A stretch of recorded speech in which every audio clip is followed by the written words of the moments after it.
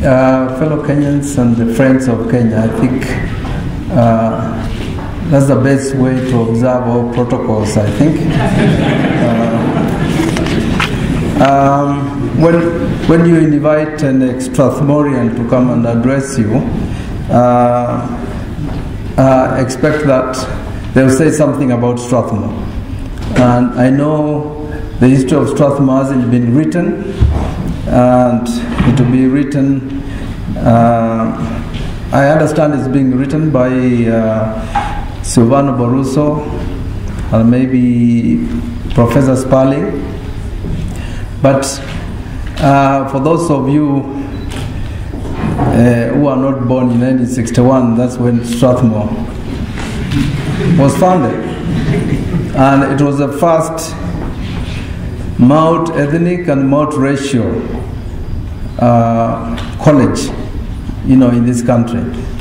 And it faced, the founders faced the usual problems of colonial apartheid system. They had difficulties getting the land. They got it from the Bishop in Nairobi, who had, of course, some land.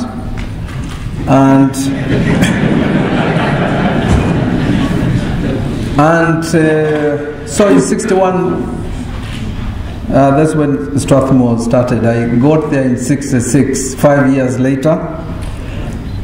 And before I got to Strathmore in 1965, I was interviewed by Professor Sparling and Martin Druckard.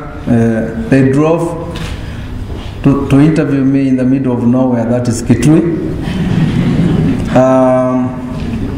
In Ford, Anglia. I don't know how they got there, but the roads weren't tarmac then. And when I got to Strathmore,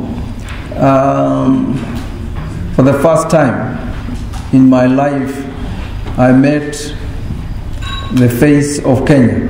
Because in Kitui, I already had classmates who were campus, but at Strathmore I met Luos, Kikuyus, Indians, and Jungus as well. So it was, multi-ethnic. And of the three of my teachers and mentors, there's two at Strathmore, although in their 70s, Professor Sparling, Silvano Barroso, who I took to my village to climb, a sacred rock, and he did it. And Professor Terry Ryan, who taught me economics at Strathmore before, going to the University of Nairobi. But there will be more stories about Strathmore when you read my biography, which is being done by me and some young brilliant journalists. It's called Inspiring Encounters. And I'm just waiting the appetite of the Strathmore University Press